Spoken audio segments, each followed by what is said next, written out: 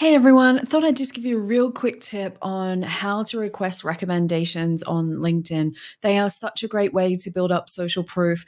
You can either give them or you can receive them from others, but either way, the more the better. But there is a bit of a trick to it. So, how do you find them? First of all, just scroll down to the bottom. Scroll, scroll, scroll, scroll. I really hate that LinkedIn puts them all the way down the bottom here. So, we're scrolling, scrolling, still going. Here we are. We made it. You can see here that you've got your existing ones. If you have given other people recommendations, they'll show on the second tab. But I want to show you how to actually ask for them.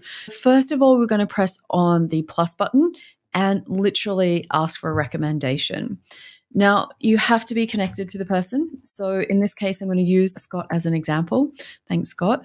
You are then going to say, how did you actually work together? And there's limited options here. You don't always fit neatly into these boxes. So just make sure that you pick the one that's closest. In this particular case, Scott was a client of mine and it was in my current role that I'm doing now. There is a default message that you see there. My recommendation is ignore that message. The more specific you ask for the request in the recommendation, the more likely you are to get something that's actually impactful, useful, and really supports the goals that you've got. After you've selected how you work together, the next thing we're going to do is put in this personalized message. Here's something I prepared earlier. We're just going to type in something to direct the person to write a recommendation based around keywords or things that you're trying to achieve. Maybe you want to show that you're really good at a particular part of what you do. After you're finished with that, just spell check as always. Double check. Yep, here we go. Once you're happy with that, you just press send and that's it. What will happen is they will get notified on the other side.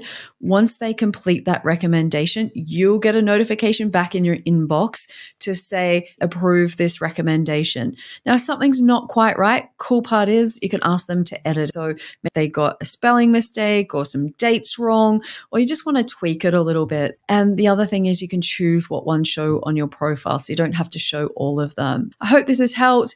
You can never get too many. You can never give too many. So happy recommending. Cheers.